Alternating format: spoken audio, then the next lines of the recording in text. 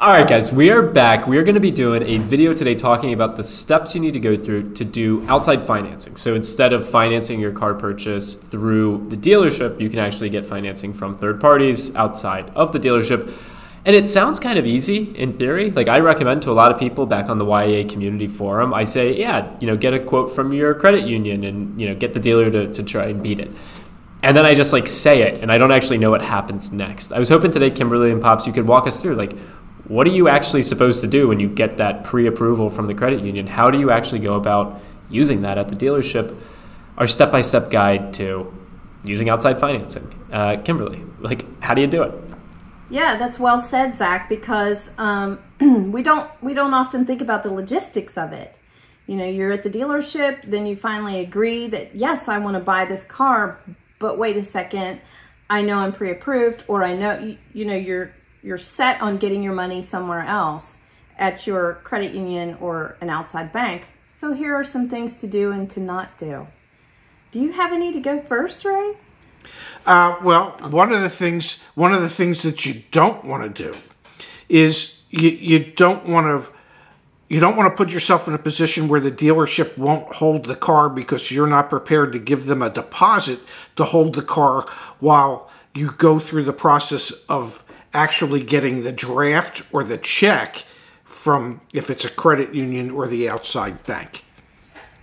Yeah, exactly. Yeah. So let's take a look at a scenario. So Ray is the sales manager and your salesperson has just closed the deal, the customer's agreed, and now what happens sometimes is that they leave the dealership.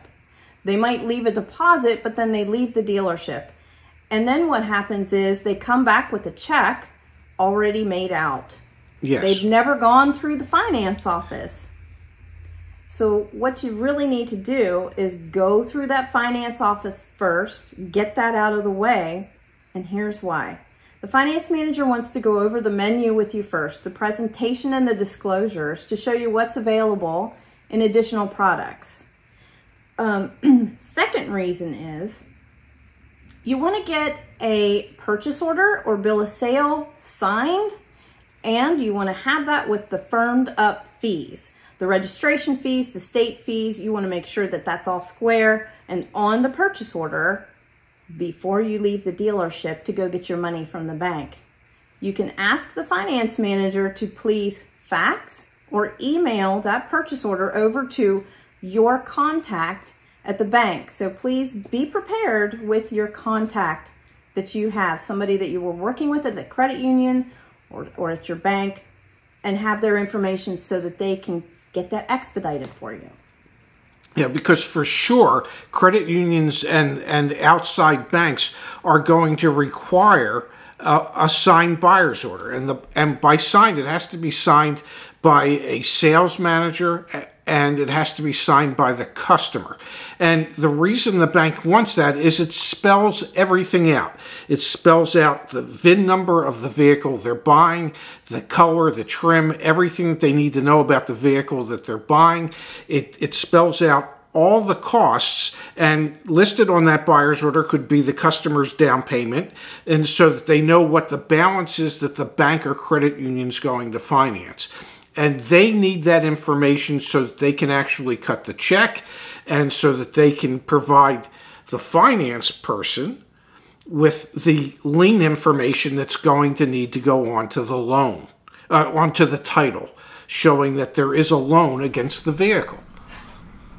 So I've got a question for you guys. I've heard of, and I think Navy Federal Credit Union, for example, does this. They send people your check, here it is, here's the check, it's already signed, ready to go, and it's got a time, it's time sensitive. You've got 30 days to use it or something like that.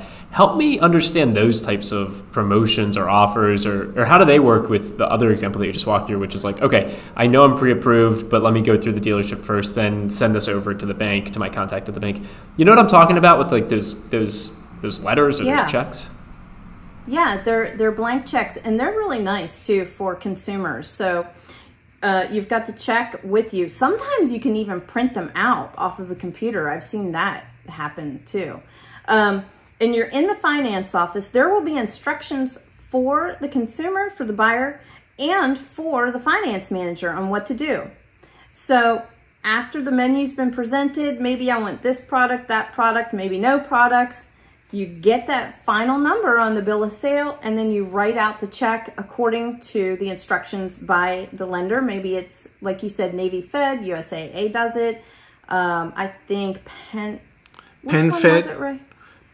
does it. Yeah.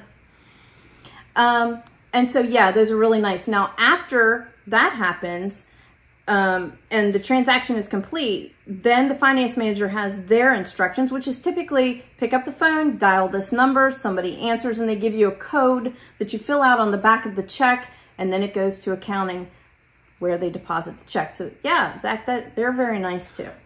And the wonderful thing about that is that the people aren't necessarily approved on a certain car. They're approved up to a certain amount of money. So they might be approved up to $50,000, and they come into the finance office, and they might only have to write a check for $40,000 or $42,000. But they have the ability, if they wanted to look at something that would be even more expensive. They just have a cap that they can't go beyond. Now, if they do go beyond the cap, then it would require either cash down from the customer or a phone call to the credit union to ask for the additional amount and get an approval for that. I got a question for both of you guys. Banks that you liked working with, banks that you didn't like working with. Obviously, your captive lender at the dealership, you probably, I hope, liked working with. Like, it was pretty easy to do. Were there certain financial institutions, outside financial institutions that, like, okay, great, we've got a customer from, PenFed, love working with them, easy, versus like M&T Bank. I'm thinking back to like our Maryland days. But like, yeah, were there different financial institutions you liked and didn't like? I can't speak for Kimberly, but I can tell you from my experience, some banks were slower to actually pay the dealership than other banks. So there were certain banks that we didn't necessarily like to place a loan through. And then there's other banks that are just a pleasure to place a loan through. They pay the loan quickly. They don't make you jump through as many hoops. But Kimberly has greater experience in that area than I would. I certainly had banks that I loved and banks that I went, oh no, not them. There were certain banks that were hard to get funded, as Ray said. And that rotated too, Zach. Quite honestly, it depends. Whenever the bank would tighten up their guidelines and their structures, they would tighten it up, and you couldn't get as much done. Well, all of a sudden, I don't like them anymore.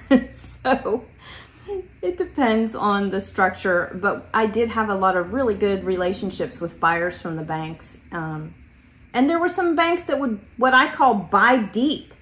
So if you had an over advance, like I think we've talked about before, 150% advance on a vehicle. Oh, I love them. I love them to death because I had no problems getting them funded. So I will tell you, subprime banks, I didn't like any of them. They're difficult. Subprime banks want their stipulations, and it's tough getting them funded quickly. Oftentimes, I felt the frustration from our finance people with subprime banks, because it was almost as if the subprime bank never really wanted to fund a loan in the first place. And they just kept making you jump through more and more and more hoops in order to finally get funded. So that, sometimes it could take up to 2 to 3 weeks while your customer's out riding around in this car and you haven't been funded yet because you're still waiting to get this stipulation or that stipulation. Some banks can be an absolute pain in the butt. Yeah. I think we should save that for nightmares or Halloween nightmares. Oh, I like that. Series. Yeah. I might even put on a mask. Cool, guys. I don't want to put a mask over that pretty face, Oh, Ray. Stop it.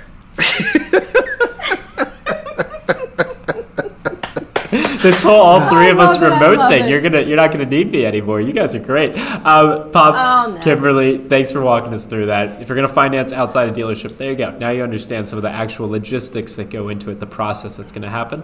And yeah, sounds like if you have one of those blank checks, that's probably the easiest thing for everyone involved. So get one of those. Yes, absolutely. Yeah. And I do want to say one last thing. A lot of people do finance through credit unions.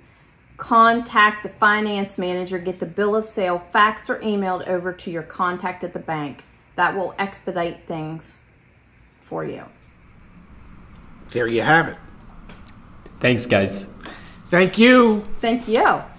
See you. Bye.